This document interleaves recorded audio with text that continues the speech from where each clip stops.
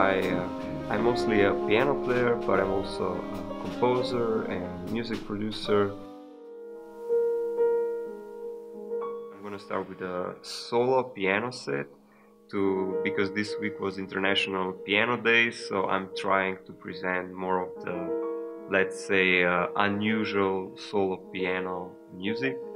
And then we're gonna play a few tunes together with the home band here.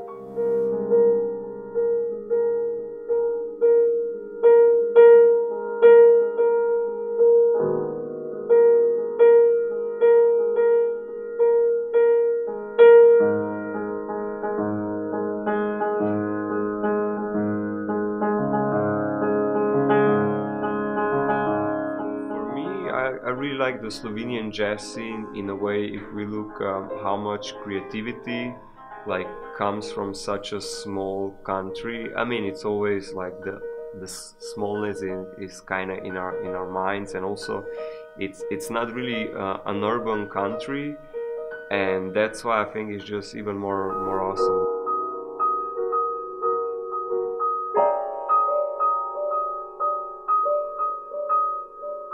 Draxler and Marko Črnčac, they're both like Slovenian piano players, and yeah, they were, hearing them was really, I mean, still is inspiring. So that was like, I think they were the crucial people also that got me to piano.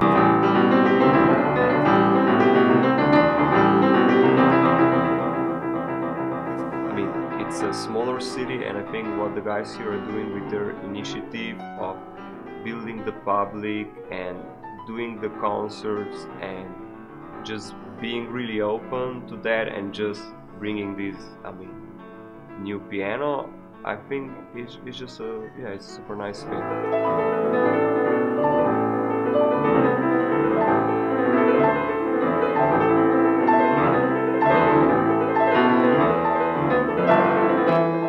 And I always feel welcomed here, and we actually did one gig in the summer, and that was really awesome, so I'm just happy to be